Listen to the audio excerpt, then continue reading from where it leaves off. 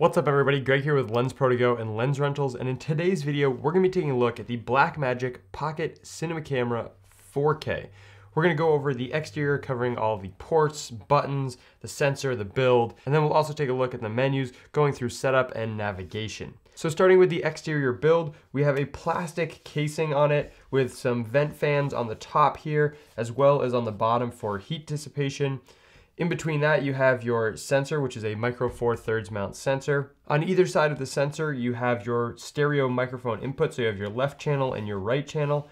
The only thing to note about this is that the right channel is pretty much where your hand is going to be, so your fingers are almost touching that while you're trying to record if you're doing some handheld work. So just be aware of that when you're shooting with it. Right above the left channel, you have a small red tally light. So if I start recording here, you're gonna see that turns on red, and you can either toggle that on or off if you don't want your talent to know you're recording. Above the right stereo mic, you also have another start and stop record button, and this is kind of in a weird place. The only way that I've found to really use this effectively is if you're doing it in a vlog style, you can have your thumb basically placed right on top of it, so you can easily start and stop recording with one finger. Going around to the right side, you have your battery grip, which the battery goes in the bottom. It's an LPE6 battery, so a standard Canon battery. You will need quite a few of these because they only last about half an hour on a charge, depending how much you're actually recording.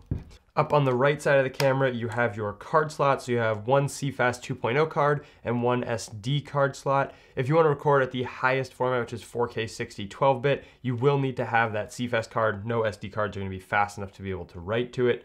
So most of the time I just use the CFast card so I can record however I want to. Going around to the back side, you have a few buttons on the side here. The first one is going to be your auto aperture, so adjusting your exposure. The next one is your single point autofocus, so autofocus to wherever your point is on the screen. You have your high frame rate, which will jump you right into your high frame rate mode, however you have that set up, if you have it to 120 and 1080 or 4K 60. That's a really nice feature and actually flips over really quickly into those modes, so you can just jump back and forth. And if you're using shutter angle, you won't have to adjust your shutter speed to compensate for the frame rate shift. You have a magnification to zoom in on your image just to check focus. You have your menu button, which gets you into the menu, which we'll dive into in a little bit. And then you have your playback button, which brings up your image playback, and you can go through all of your old clips that you've recorded. Right next to that, you have this massive touchscreen LCD that you can see. And again, we'll dive into this in a little bit, but it's a really nice screen, really good brightness, has a lot of features in there, and you're able to adjust everything using that touchscreen.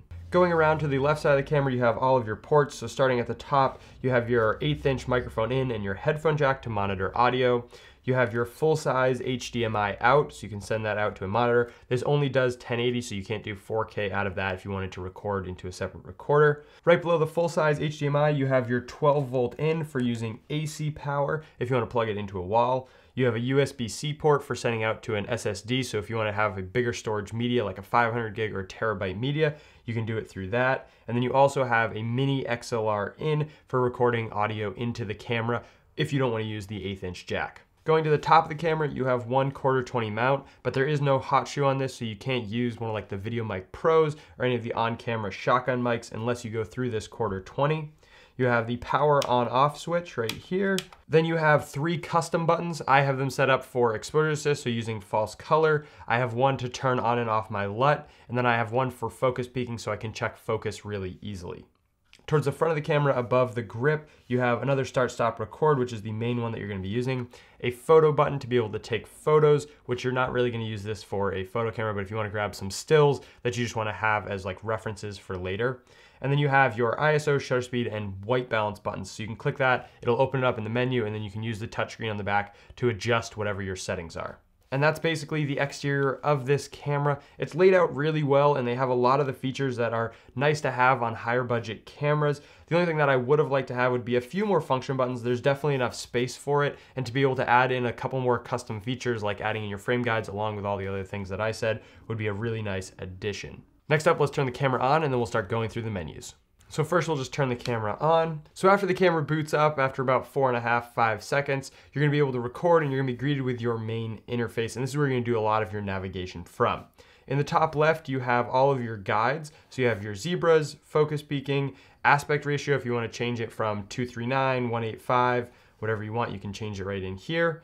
You have your frame guides, which is going to be like your rule of thirds. You have your safety margins. And then the last one is your false color. And you can turn all of these on or off right from here, or you can set them up to the custom function keys like we looked at on the exterior of the camera.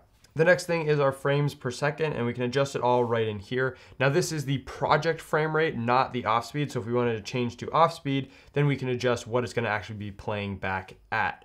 So if we wanted it to be 60, 24 or 23, we'd set it up like that. And then when we get to our high frame rate button, we'll actually see it switches over to 60 playing back at 24. If we change this to our 60 frames a second for our project frame rate, then we went to high frame rate, it's going to be playing back at the same speed. We want our project frame rate to be at whatever we're going to be playing back at. The next setting is your shutter, and this we have set up at shutter angle, but you can also do it as shutter speed. You just have to change that in the menus. So right now we're at 180 degrees, and you can change it to whatever you want here, or if you hit the arrows, you can adjust it to something in between.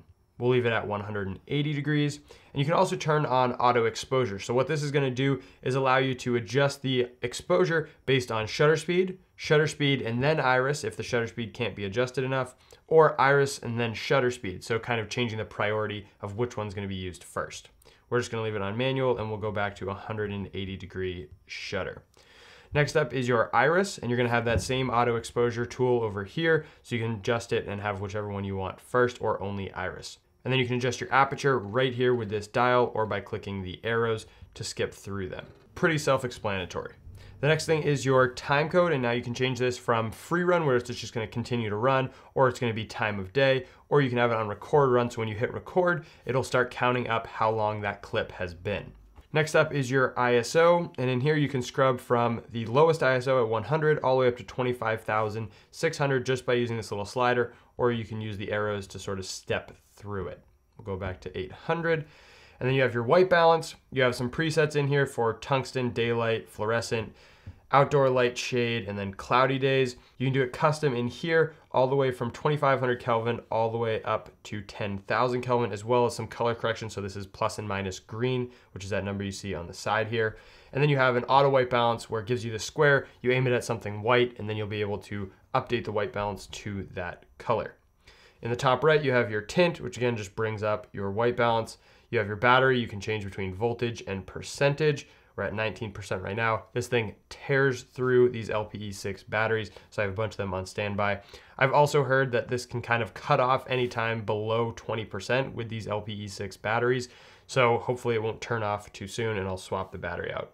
In the bottom left, you have your codec, which we're shooting in RAW 3:1. Now you can't actually change it through here. You have to go into the menu, but I'll show you that in a second. You have this button right here, which is just a start and stop recording. And then you show your two cards. So card slot 1, which is the CFast, and card slot 2, which is the SD card slot, how much time you have left on them. And as you change settings, that'll update in live time. So if we switch to our high frame rate mode, where we're shooting in 60 frames, you see now we only have 13 minutes of recording available. Go back, now we have 33.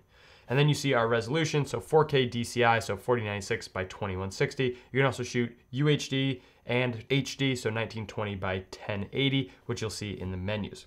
So that's basically the menus on the outside. Now if we jump into the menus, we're gonna start in the record tab, and this is where you're gonna choose your codec and quality. So right now we're set up in RAW 3:1, but we can go RAW lossless, so that's capturing all of the information possible. Or we can go to 4:1, which is a little bit more compressed. We can also switch out of RAW and use ProRes, and we have the options of HQ, 422, LT, and proxy, so that's just making really small file sizes for proxy recording. Then you have your resolution, so 4K DCI, like I just said, 4096 by 2160, Ultra HD, 3840 by 2160, which is your 16:9 aspect ratio, and then you have your 1920 by 1080 regular HD.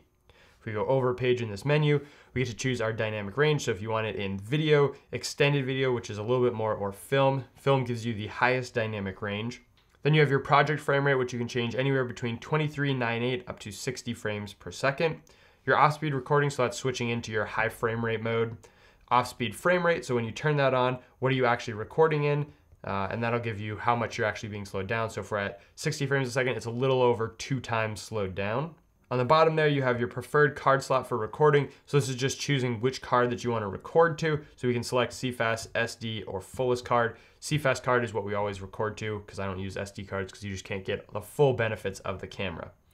And then you have stop recording if card drops frames. So that means if the card's too slow, it'll automatically stop the card. That's a good way to tell if your card is not fast enough.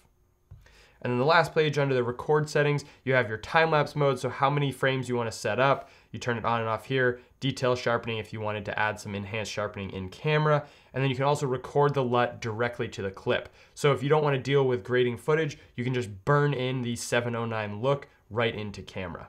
Over to the next tab is your monitor, and in here you have options for your LCD, HDMI, and both. This is where you can set up a lot of your tools that are going out, the same that you can with the top left. If I back out of here, same as in here, all of these same tools are what's going to be in the menu right here. So turning on your grid, your frame guides, your zebras, safe area, focus assist, false color, all of that. You can also set up, camera just died.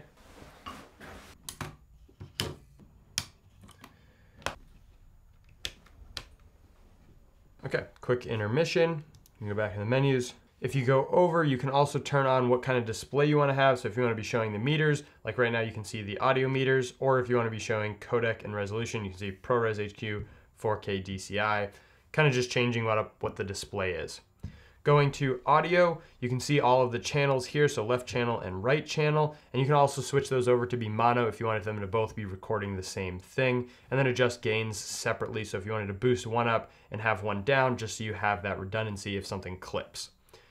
Also in here, you can do your headphone volume and your speaker volume, so what it's playing back at and what your headphones are listening to. In the setup, this is your general information, so setting up the date and time.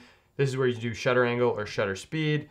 If there's image stabilization on a lens, you can turn this on and off here.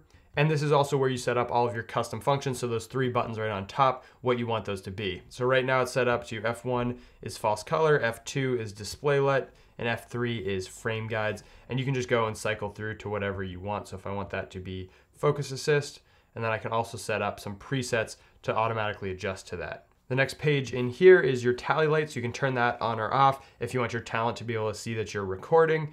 And then your LED brightness for that tally light, low, medium, and high. If I have it on, I usually have it on low, but most of the time I turn it off because I don't want the talent to know I'm recording yet.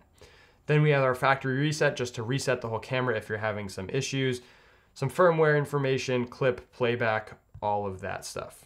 And then you can go in and you can set up your Bluetooth. So if you want to be able to control this camera remotely through the app, you can turn on the Bluetooth and set it up here. Then you have your presets. So this is bringing in preset LUTs or preloaded formats of like how you want to use this camera, how all your functions are set up. You can load those right from here. And then LUTs, which they have a bunch of built-in ones.